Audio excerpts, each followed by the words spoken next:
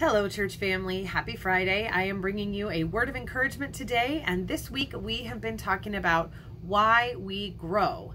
As Christians, as believers in the church, why do we grow? And hopefully you've heard the other devotions this week. The guys have made some really great points, said some great things, and here's one of the reasons that I think we grow, and that is to pass on our faith to the next generation.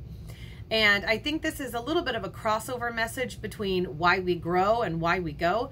But I really think that's one of the most important things that we do as believers. We grow in our faith and in confidence of what is true and what God teaches, and in our own character and behavior, so that we can be an example and pass on sound doctrine and teaching to the next generation.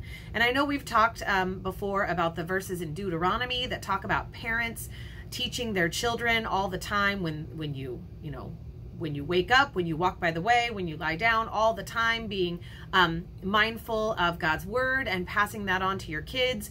And we've seen, in the Old Testament, the Israelites, oftentimes you would get a really good king who was following God, but they didn't pass their faith on to the next generation. And then they had evil kings, and then bad things happened in the kingdom and leading to exile and things like that.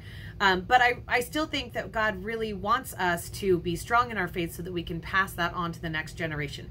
So I'm going to look at some verses in the book of Titus, and this is at the beginning of Titus 1. This is Paul writing to Titus, and he calls Titus my true son in our common faith. And he says, the reason I left you in Crete, this is verse 5. The reason I left you in Crete was that you might put in order what was left unfinished and appoint elders in every town as I directed you.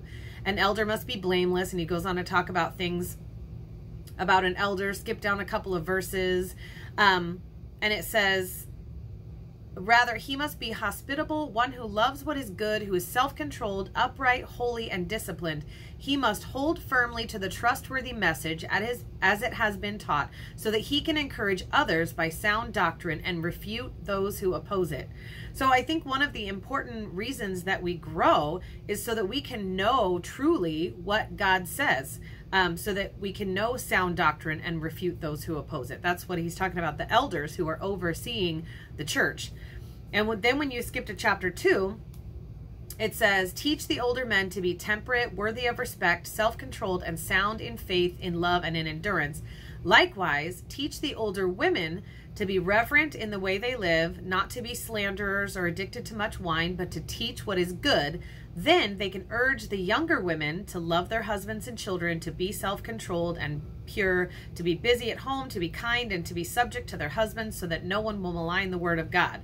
Similarly, encourage the young men to be self-controlled. In everything, set them an example by doing what is good. So I like how in chapter 2, he's talking about what you teach the older men and the older women, so that they can teach the younger men and younger women and be an example to them. So when we grow in our own faith and we grow in the knowledge of the truth of the gospel and of the Bible and what it says, and we are living that out as an example, we get to pass that on to the next generation. And a little plug for children's ministry and youth ministry, what an amazing way to pass that on to the next generation.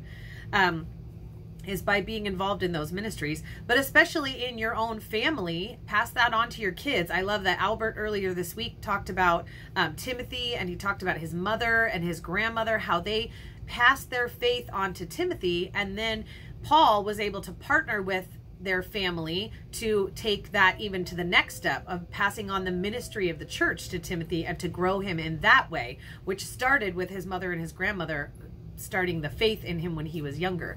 So that's a reason that I think we grow. We grow in our maturity and in our knowledge so that we can pass that on, sound doctrine, and how to live it out to the next generation. So I hope you find that helpful and encouraging, and I hope you have a great week. Thanks.